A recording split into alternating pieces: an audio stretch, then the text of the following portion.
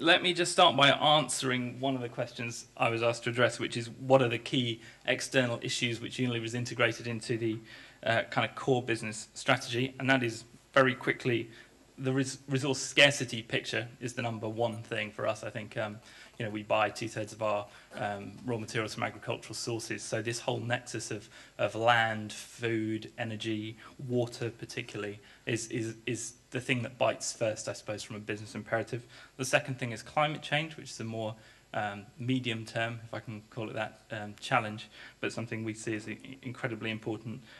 Population growth, both in terms of how that contributes to those pressures and also what that means in terms of market growth potential, because we are a business, this is a growth agenda for us, and we see a world where we're heading for 2 billion extra consumers, and we as a business want to meet those consumer needs in a sustainable way.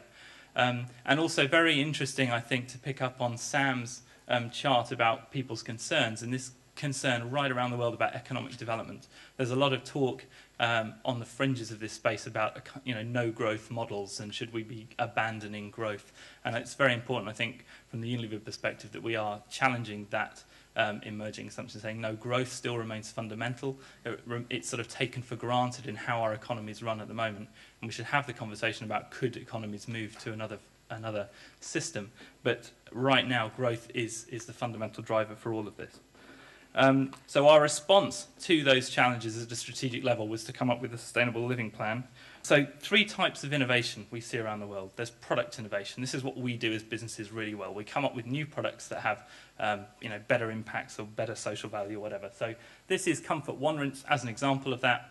It's a brilliant product. 85% of all the laundry loads done around the world are hand washes.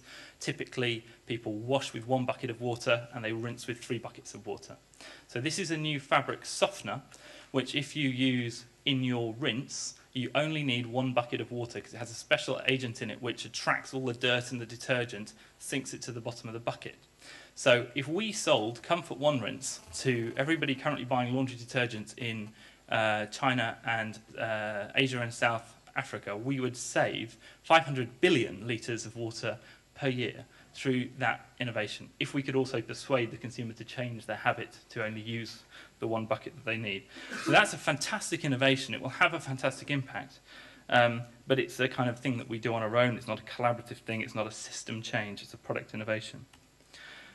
This is a product system innovation about how we deliver drinking water to people, and is a very new departure for Unilever. It's a business model that's based on an enzyme-based water filtration unit, which doesn't require electricity, which means it's applicable in rural areas where some of these needs are greatest. But the challenge you have as a business is that unit that you see there costs between 10 and 30 euros depending on the model, and the people who really need that unit don't have 10 to 30 euros to spend on something like that. So we need very, again, interesting collaborative initiatives looking at microfinance, looking at getting this into places using development aid in some cases, but then having a revenue stream after that is in. And we know that this can have a huge benefit, and we've set some pretty ambitious goals for rolling this out. But even with stuff like that, particularly on things like climate change, and particularly where we need mass scale and very fast transformations to low-carbon economies, we don't see how this works without some more fundamental changes to the international architecture of the policy frameworks that drive how the economy works.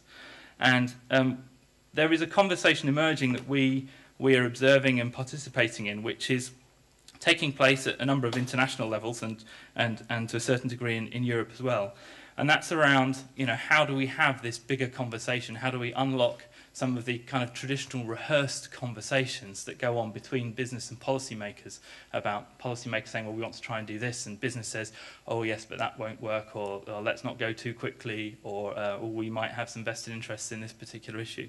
And it's a real blocker, and we're at a real deadlock moment at a time when we really need some urgency, and we need to be thinking very differently about how we have these conversations and how we can engineer a system where there is a high and rising price for carbon emissions, that is a certainty. It's not something that investors look at renewable energy and go, well, I could put the money in this year, but I don't know if that's going to pay out in 10 years' time. We need to give investors the certainty that investing in those kinds of investments and companies internally when they're looking at projects, that they are absolutely sure that that's the right place to put their money now, because we need to mobilise trillions, not millions or billions even, in a very short space of time.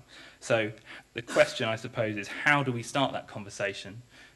What are the kinds of things that we can do? I think the first thing that we have to do as business is to recognise sort of what I said, that what we're doing, although it's very good, isn't sufficient.